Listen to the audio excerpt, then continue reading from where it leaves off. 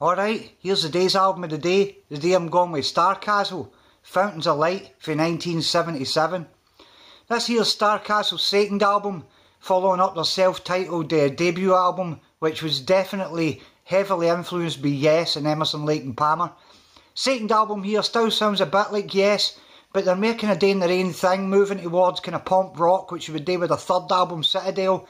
But here is their most progressive stuff. The opening track, Fountains, a 10-minute kind of progressive number, really brilliant.